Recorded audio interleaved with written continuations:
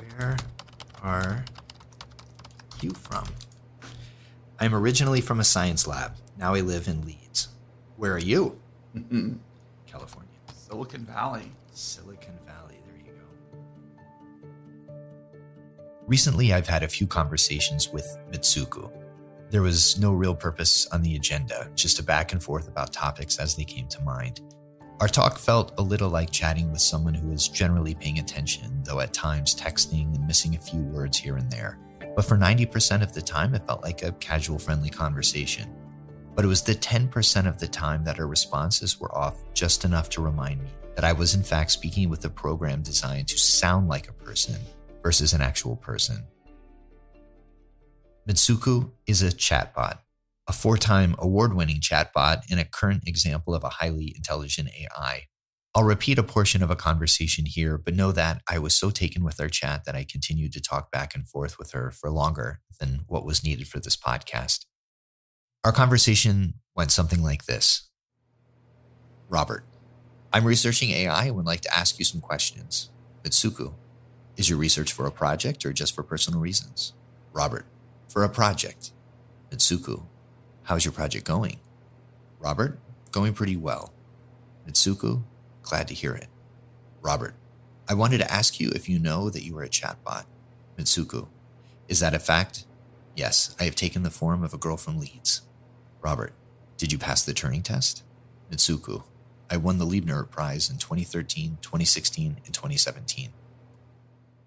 The Leibniz Prize is awarded annually to the AI application that is the most seemingly human-like. It is presented by the Society for the Study of Artificial Intelligence and Simulation of Behavior, the oldest and perhaps the most established AI society in the world. The Leibniz Prize is also the best example of a formal competition and attempt at what is called the Turing test. It's what I mentioned earlier and asked Mitsuku. This is a test of a machine's ability to exhibit intelligent behavior that is indistinguishable from a human. It's what separates the 90% of a natural experience from the 10% that just feels a little bit off. And it is the ability to pass this test that makes Mitsuku impressive. It's also what gives some concern over the possible loss of jobs and some of the other concerns that are flagged today. If we can't tell the difference between a human and a machine, are humans, in fact, irrelevant in certain jobs? This is a common concern that we see reflected in a number of surveys and interviews. In a 2018 Gallup survey, for example, 73% of participants said they expect the increased use of AI will eliminate more jobs than it creates. 63% predict that technologies and smart machines would widen the gap between rich and poor. However, in the same survey, 79% of Americans say artificial intelligence had a mostly positive or very positive impact on their lives thus far. So the question is, what's going on here? How can experiences be so generally positive while the outlook is negative? This is Connection, a podcast that brings you stories and expert opinions from the front lines of the workplace, enabling listeners to reimagine the worlds of employee and customer engagement.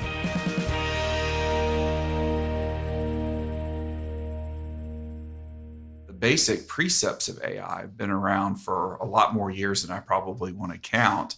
But we'll say for this, at least 30 years. And what's really changed is the wide accessibility and affordability of compute power and the actual amount of source data that you can put into an AI algorithm. We're seeing kind of what we had envisioned. This is Curtis Peterson. He's RingCentral's Senior Vice President of Operations and our resident AI expert. Back when I played with AI in those golden years, for example, if we wanted to train an algorithm how to identify cats in photos, I probably would have only been able to find a few hundred pictures of cats. And my scanner would have probably only been 1 megapixel. And my data set would have been very limited. A quick search in Google right now, I think there's 1 billion plus cats. Poor grumpy cat, rest in peace.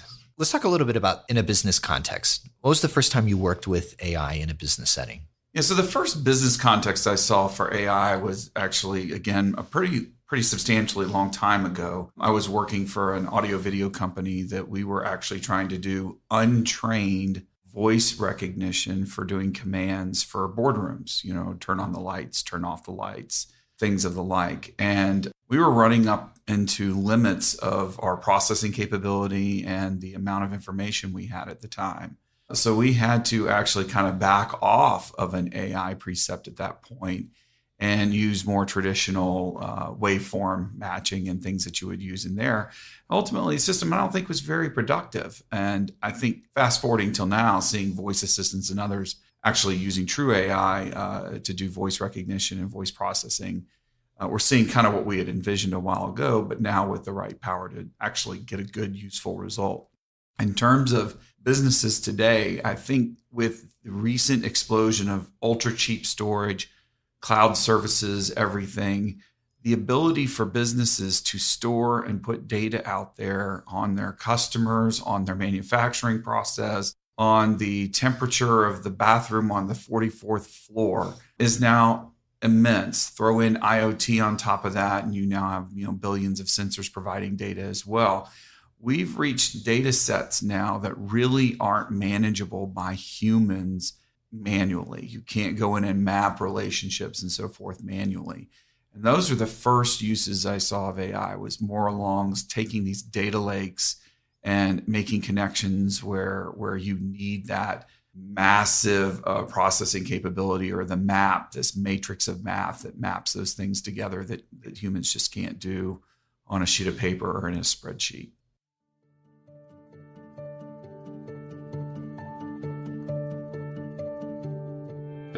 Where AI in the form of machine learning and natural language processing and application can be seen as a new invention, the idea itself has been around for some time. In fact, it can be traced back to a man named Alan Turing. You might recognize that name as the man who was largely responsible for saving an estimated 14 million people in World War II. How did he do it? He and a brilliant team built a machine capable of breaking the nearly impossibly enciphered communications of the Axis powers. There's a great movie about that came out a few years ago called The Imitation Game. I highly recommend watching it. But in 1950, in the journal Mind, Turing asked an important question that would put us on a trajectory leading to my conversation with Mitsuku and the thousands of AI applications available today. He asked, can machines think? He also proposed the Turing test that we mentioned earlier, which looks at whether a machine has intelligence. Essentially, can a machine trick a human into thinking that it is, in fact, human? He then goes into detail on the meaning of words like machine and think, and we'll gloss over that in this podcast. But the phrase thinking machines lived on for the next 5 years. It was then that a Dartmouth assistant professor of mathematics named John McCarthy organized a team of researchers to dig deeper into this idea. McCarthy's group submitted a formal proposal for a 2-month project to study, in their terms, artificial intelligence during the summer of 1956. It was the first published use of this phrase. The proposal goes on to state that those involved were to make significant advancement in the study of how machines use language, solve problems now reserved for humans, and, in principle, simulate any other feature of intelligence precisely described to it. Simply put, in this proposal, we see not only the first use of the term, but the foundations of AI as it is today: machine learning, natural language processing, and many other forms. These are the foundations of the devices you see every day: Roomba, Siri, Watson, Alexa, and even my new friend Mitsuku. And these are simply the window dressings of the AI revolution. AI applications span every conceivable market, offering a wide range of applications. AI helps businesses align with challenging and time-consuming compliance requirements. I spoke with Anthony Cresci from Theta Lake about this. Theta Lake uses AI and deep learning to detect compliance risks in rich media from communications. Here's what he said. The regulatory bodies have been very clear. So the same retention and supervision requirements that apply to text-based communication, take email, apply to all forms of electronic communication, including audio and video. And this is essentially important to keep in mind as we talk about the financial services industry and other highly regulated verticals. For example, MiFID II, which is a recent regulation that was passed by the Financial Conduct Authority in the UK, says that if there was an intent for a transaction or a transaction takes place on a phone conversation, the company needs to record and retain that call for a period of 5 years. 5 years. It's very difficult also to ascertain whether there was an intent to transact. So financial services organizations are recording all the calls and creating massive data lakes of call recordings that they need to gather, store, and then supervise. So if I'm a financial services firm, I have a number of requirements. One of those is that I need to work with an organization that enables me to do call recording at scale.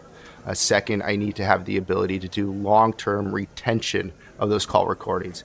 And then lastly, I need to have the ability to supervise those call recordings to make sure they are compliant with regulations. And looking at what our partnership encompasses is RingCentral does that first mile. You guys enable cloud call recording. Once a call recording is generated, then Data Lake can ingest that automatically and be able to apply rule-based policies for long-term retention, and then also has the ability to look inside of those audio content to make sure the calls are compliant. AI is built into all aspects of our product. So one is that kind of initial processing pipeline that I talked about. Once we ingest a call recording from RingCentral, we are doing things like speech transcription. We're looking at image recognition, looking for images in the background, OCR, so optical character recognition, any of the content that was shared across the screen, and even doing facial recognition to see the participants inside of a video. Then from the detection policies that we apply to that content, we also leverage natural language processing and deep learning, and then even to how we surface those risks inside of a workflow for the compliance team. But I kind of want to talk and be transparent about AI. It's not just enough to take a machine learning model and apply it to a use case. Machine learning models are only as good as the data that they could be trained on.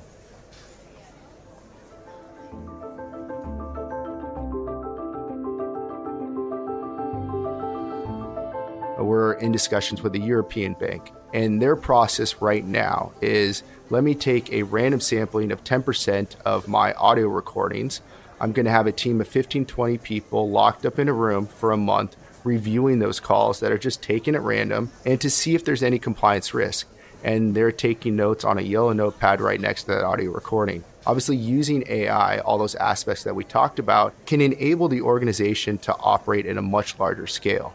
So we are not only pointing those organizations or those compliance teams to areas of interest. So within a 1-hour call, we might give you 2 or 3 minutes that are of high interest, that are risk, that our policy detection has found, or we might point you to a higher risk audio recording that they can spend time on. So we're now enabling technology to review 100% of the content, and then we're pointing the humans to the areas of highest risk that they can focus on.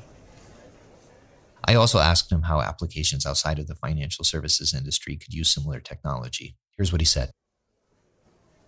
So a couple of other areas that we've seen a lot of interest for our solution, one of them has been education vertical. There's been obviously the proliferation of video, such as online classes, video recaps of in-person classes, even short video tutorials. However, video content with offensive images, contentious content in the background, even profanity could have and cause a significant brand damage to a university. So supervision is essential to protecting schools and universities that are embracing digital learning platforms. Healthcare is another industry that we're targeting. Like FinServ, it has a number of regulatory requirements around call recording, but they're concerned with eliminating false claims, leaking of PHI, even abusive marketing activities, which would cause regulatory risk for the organization. And then we're even seeing it across all enterprises, flagging customer complaints, brand protection, again, profanity and controversial images, and then even IP protection, data leakage that could be a corporate secret that's getting leaked out through an audio or video call. All these organizations have needs to supervise their audio and video content. The question is just how do they do this at scale, which is the problem that we're trying to solve.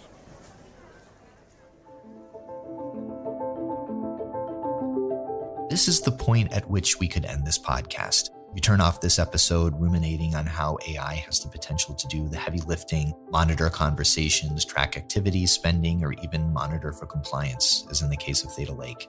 At a surface level, you might wonder, as I have, that given this tremendous potential, why wouldn't companies push AI into every aspect of business immediately? But that wouldn't be the full story. You might pause slightly when I tell you that, as of right now, through the use of AI, IBM can predict with 95% certainty when an employee is about to quit their job. Where they're using this to fight attrition, what if this was instead used against the employee? What if you, in fact, were the 5% that were simply misunderstood?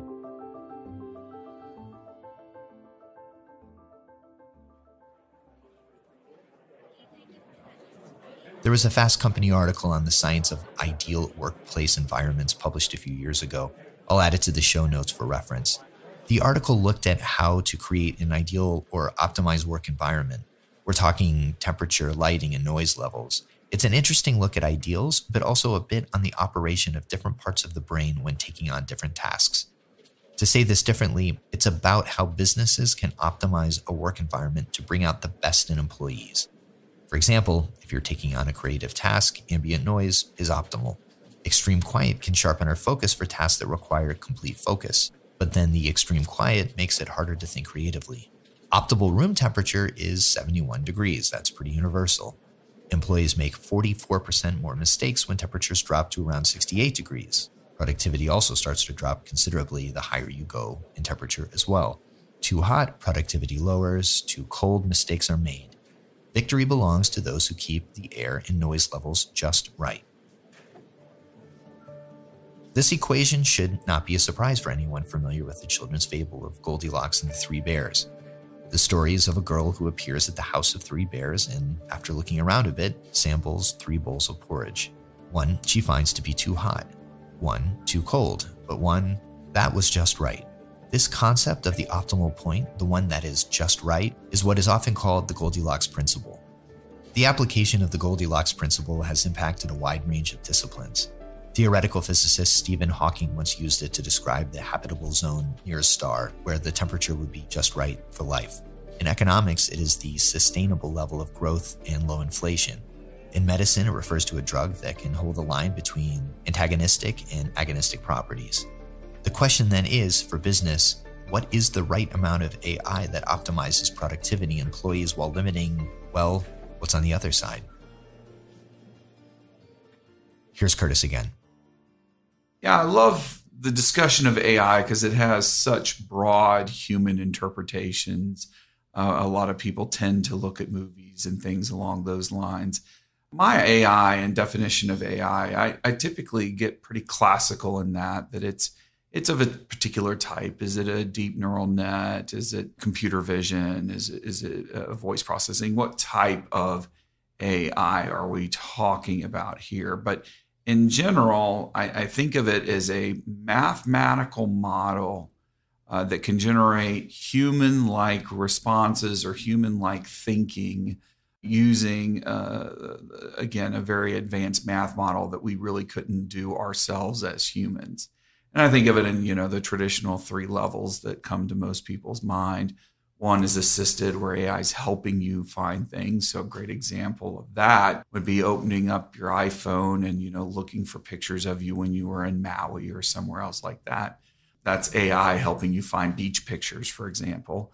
That's assisted. Augmented is when Facebook pops up and says, remember when you were in Maui a year ago? And here's some pictures of Maui.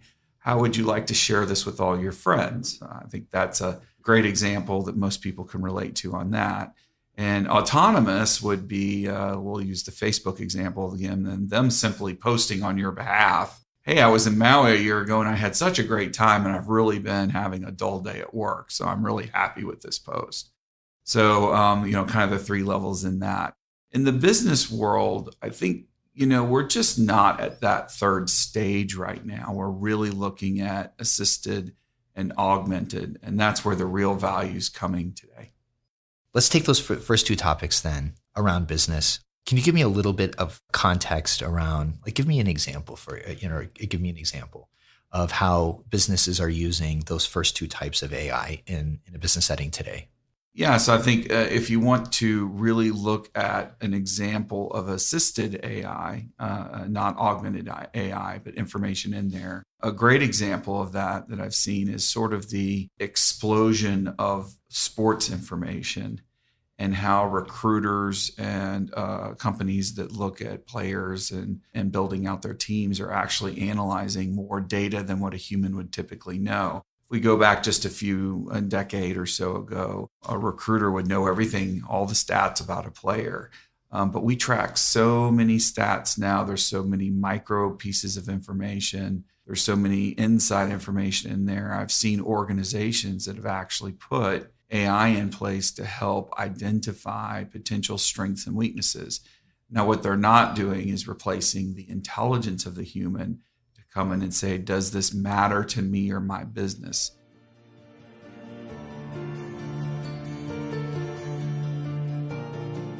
So AI primarily assists and augments workers, offloading time-consuming tasks. It helps manage the quantity of data we have today and will increase in the future. Remember the Gallup study we mentioned earlier? 79% said artificial intelligence has had a mostly positive or very positive impact on their lives thus far. You can see that in the examples above. Then why would 73% of participants say they expect the increased use of AI will eliminate more jobs than they create? Well, the problem is not about technology, but rather about the perception of technology. It is susceptible to, as Curtis put it, broad interpretations. The problem is truly one of emotions about how we feel about the use of technology and how it alters our day-to-day. AI, in fact, has a PR problem. AI is this weird umbrella term that, the true definition of AI means true artificially intelligent, like almost like being sentient kind of thing, like the truest definition of it, which doesn't exist right now. And it's going to be a long time till... Ben Parr is a journalist, author, venture capitalist, and entrepreneur. He was formerly editor-in-chief of Mashable and is a co-founder and CMO of Octane AI, a chatbot creation company. He knows, let's say, a little more than most people about AI. But now AI has become this umbrella term that kind of encompasses all these different technologies, NLP and machine learning, and even just general automation, which honestly has, and I do it too, AI and automation have kind of been put into one bucket, even if they're not the same bucket. They're very similar buckets because both are contributing to what will be a rapid change in society. I think it's keeping those definitions in mind, not promising things that you can't keep. And look, it's going to be a long time until these things get implemented. The thesis of my book is more around what are the specific things that really captivate our attention, the specific psychological triggers.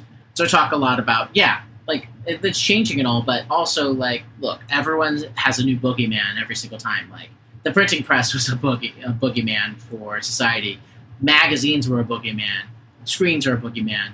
I kind of think less something is good or bad as much as this is how society has changed, and so now we need to update what we're doing, and we need to work towards how do we integrate this new technology into our lives rather than being this thing is bad, let's try to stop it.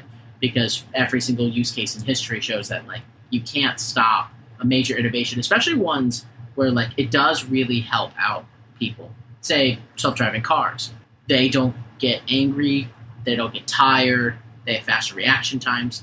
There will be less deaths on the road if people weren't driving. So it's better for society in the long run, but in the short run, lots of people will lose jobs, theoretically. That's kind of the balance that we have to be thinking about. Here then is the Goldilocks dilemma as applied to AI. When implementing an AI application, the focus should be on how it assists and augments workers, offloading time-consuming tasks so workers can focus on more important tasks. It is as much about managing expectations and experiences as it is about the potential gains you might get.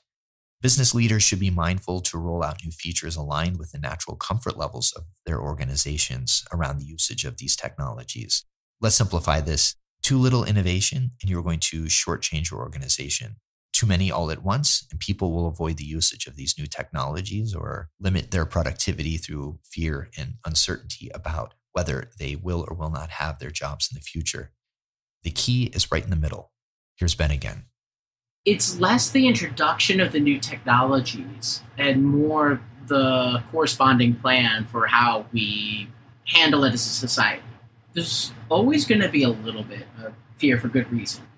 There's no perfect solution, but I would say that training programs at companies for like, and having them early for training to like do different things at a company, right? So like, if you're worried about, your support team having a training program for all sorts of other aspects of your business.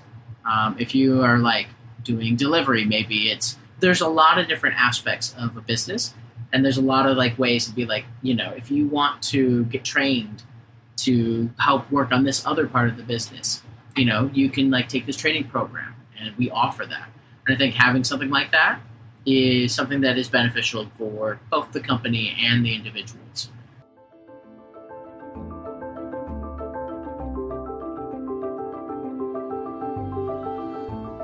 But at the like same time, like it's coming and like people are working on that, but we don't think enough, or maybe we don't do enough to think about like, how do we integrate this into society and like think ahead on like what jobs will this affect, and what regulations do need to be around it. I think we've also seen that having certain like foresight into the way in which we handle data and other things can be very beneficial.